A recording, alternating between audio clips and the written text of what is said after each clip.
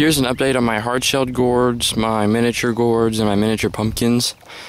Over here I have my apple gourds. There's 10 hills of the apple gourds.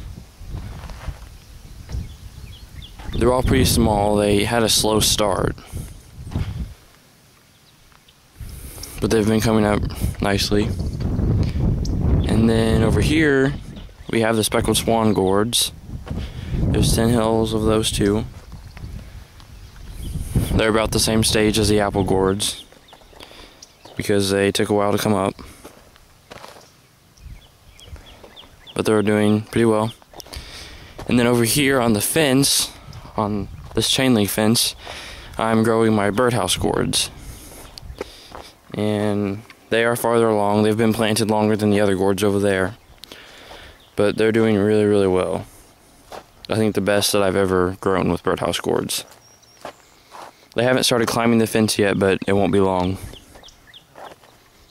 I like to grow them on the fence because if you grow them on the fence and when the gourds start growing, they'll be long and straight. They won't be curved, or you won't have any funny shaped ones.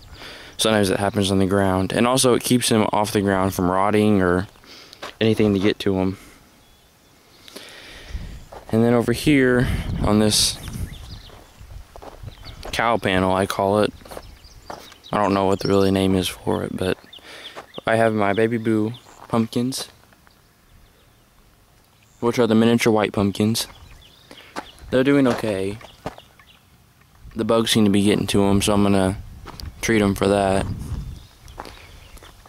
And then over here, like this is where the fence ends. That side, baby boo. This side's Jack B. Little, and Jack B. Little are just miniature orange pumpkins, and they are not doing too great. Not very many of them came up, and the ones that have come up, the bugs have completely gotten. So I'm gonna treat for them, and hopefully they'll kind of get out of this. But they're just not doing very well at all. And last year I didn't have very good luck with the Jack B. Littles as well.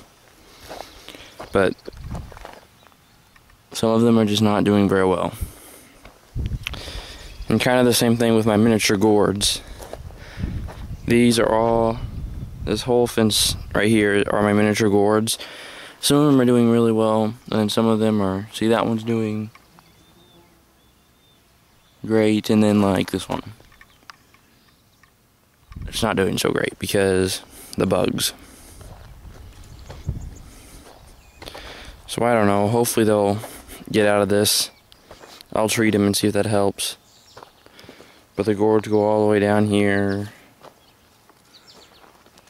all the way down to here. So I planted a lot of miniature gourds. Hopefully they'll be okay though.